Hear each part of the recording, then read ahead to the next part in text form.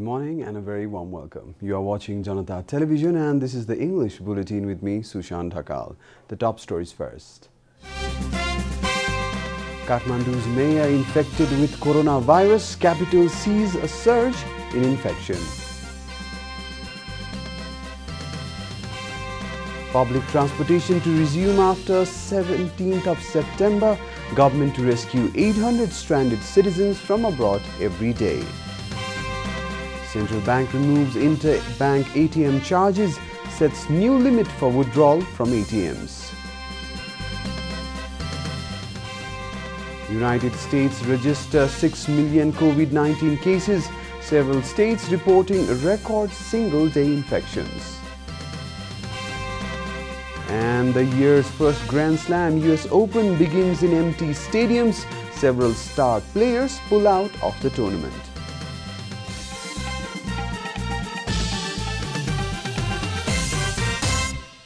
And now the news in detail. Mayor of Kathmandu Metropolitan City, Vidya Sundar Sakya, has tested positive for coronavirus. The metropolis confirmed yesterday that the mayor has been infected by coronavirus. His swab sample was collected 3 days ago. According to the mayor's secretariat, Sakya decided to undergo PCR test along with his wife after she started feeling unwell. However, the report of Sakya's wife turned out negative. Mayor Sakya did not exhibit any symptoms of coronavirus. He is currently in home isolation. The government has confirmed 899 new cases of coronavirus in the country. Among the new cases, 298 were reported in the 3 districts of the Kathmandu Valley, informed the Ministry of Health and Population during a regular press meet yesterday.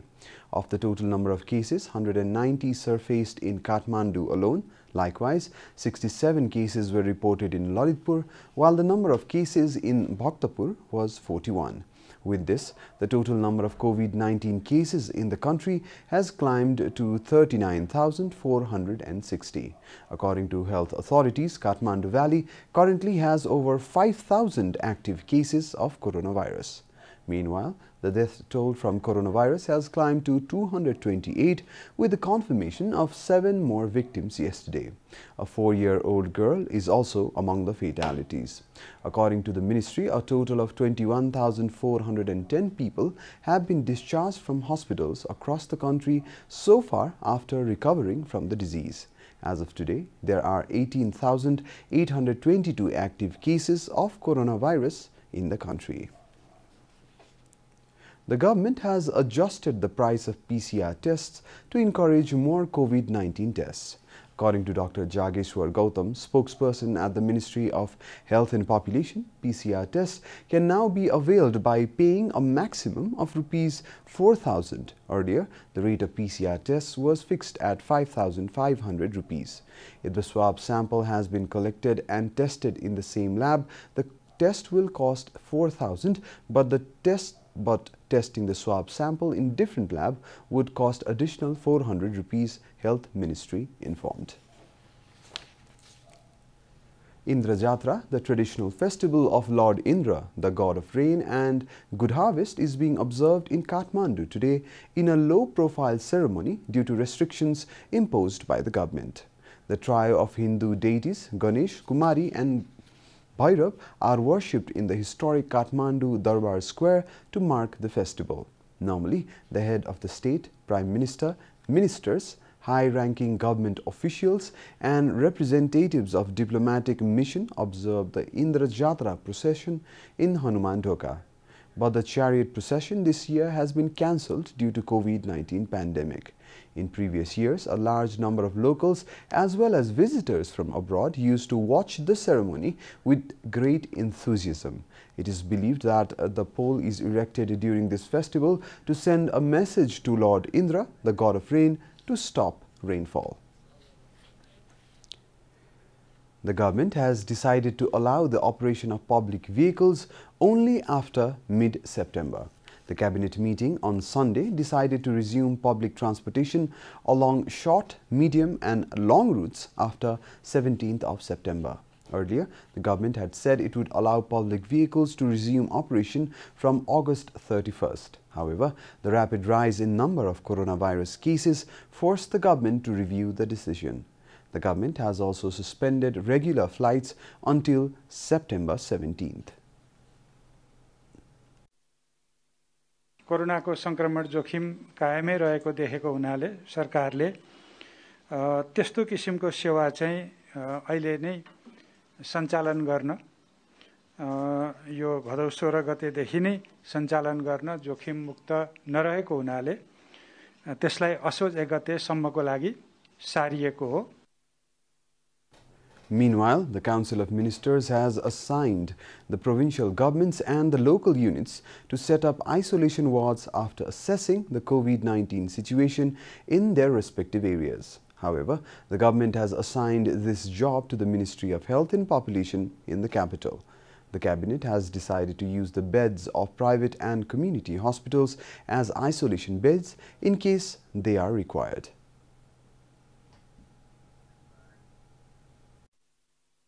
Kathmandu उपत्यकाको हकमा स्वास्थ्य तथा जनसङ्ख्या मन्त्रालयले काठमाडौँ उपत्यकामा रहेका सरकारी अस्पताल, आवश्यकता अनुसार अन्य निजी, सामुदायिक एवं शिक्षण अस्पताल र स्वास्थ्य प्रतिष्ठानहरूलाई समेत प्रयोगमा ल्याई आवश्यक सङ्ख्यामा आइसोलेसन बेडको प्रबन्ध गर्ने।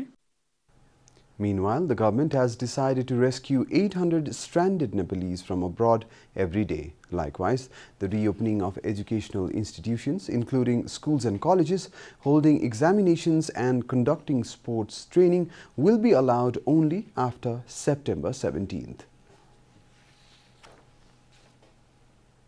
Traffic police have taken action against almost 12,000 vehicles defying prohibitory order in the last 12 days. According to traffic police, action has been taken against 11,783 vehicles till date since 19th of August.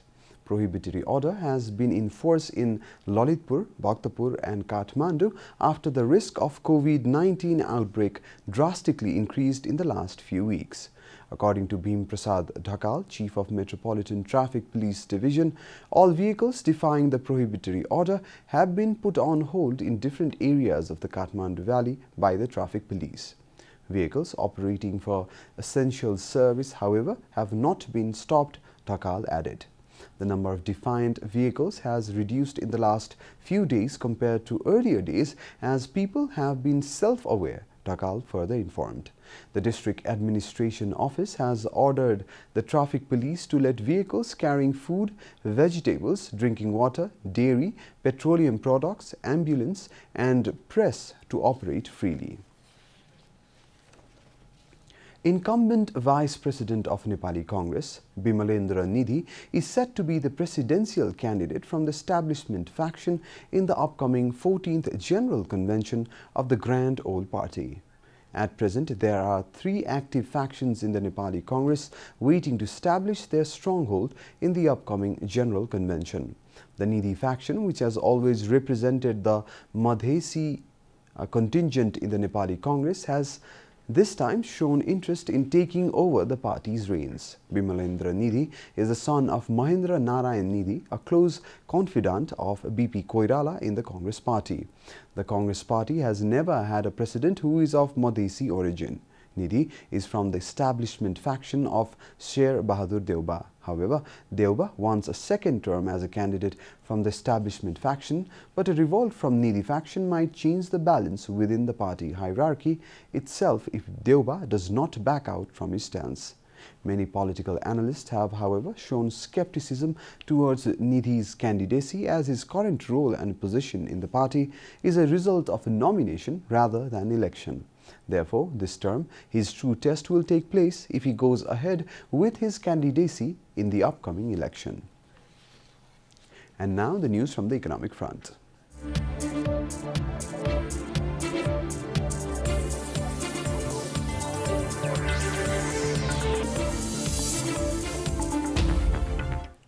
Nepal Rashtra Bank has instructed private banks not to charge customers any fee for using ATMs of other banks to withdraw money. The central bank amended the Unified Directives on Payment System 2077 to remove the interbank charges on ATM transactions. NRB issued the directive considering the difficulty faced by general public to go to their respective banks due to coronavirus pandemic. Meanwhile, the central bank has also set a new limit for withdrawal from ATMs. The limit for electronic transactions through debit cards has been set at Rs 25,000 per transaction and Rs 100,000 per day. The monthly limit of withdrawal through debit card is Rs 400,000. NRB has also directed banks to inform the customers about the charge of cards for electronic payment, including service charge and interest and compensations while signing the contract with them. The central bank has also directed banks to inform their customers 15 days prior to the expiry of the card and about the card renewal fee through SMS. Time for a short break here at Janata Bulletin. Stay tuned for international news.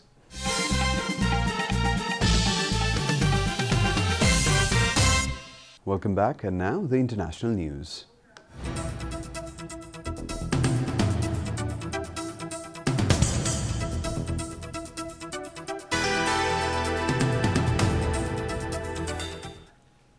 United States on Sunday surpassed 6 million coronavirus cases, nearly a quarter of the global total, BBC reported, citing a data published by Johns Hopkins University.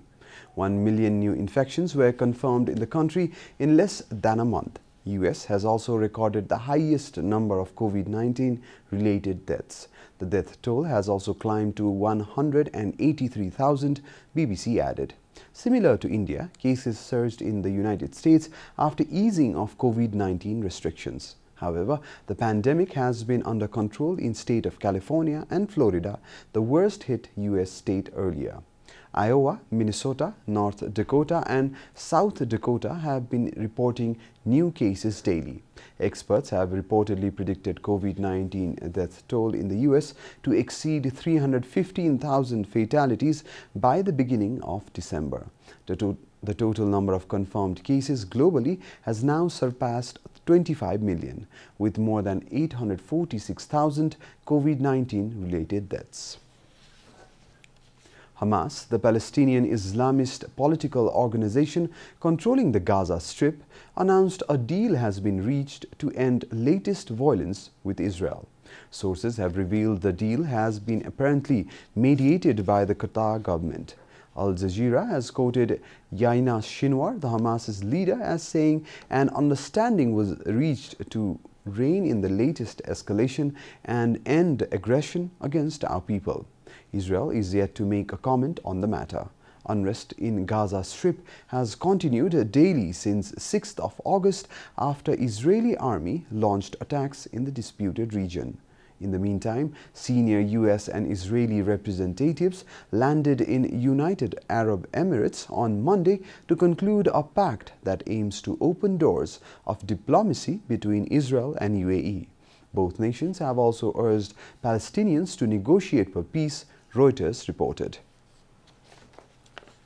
You are watching Janata Bulletin, and now the latest from the world of sports.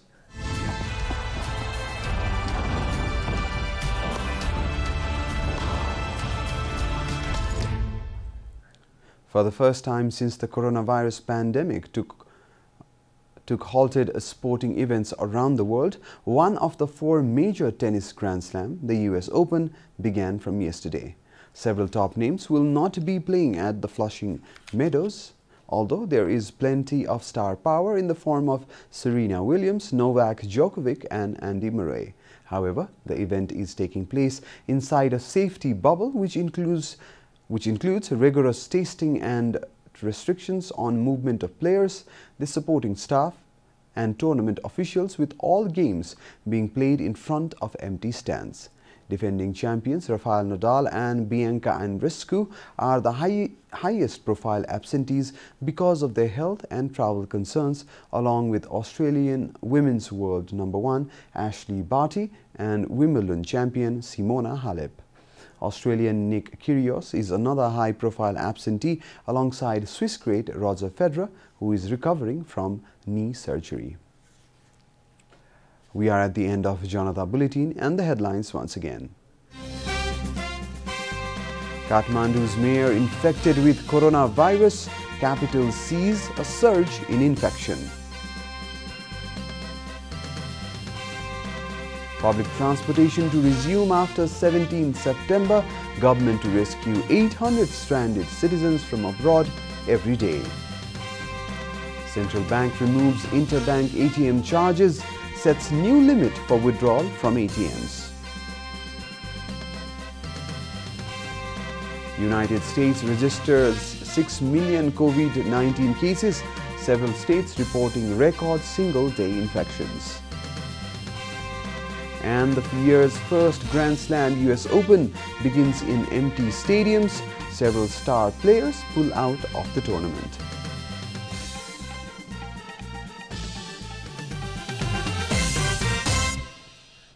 And that's all from the English News Desk for today. You can follow Janata Television and our programs on various social media platforms, including on our website janatasamachar.com. We urge all our viewers to follow government directives of the lockdown and follow healthy, hygienic practices to keep safe from any infection. Keep watching Janata Television. Namaste.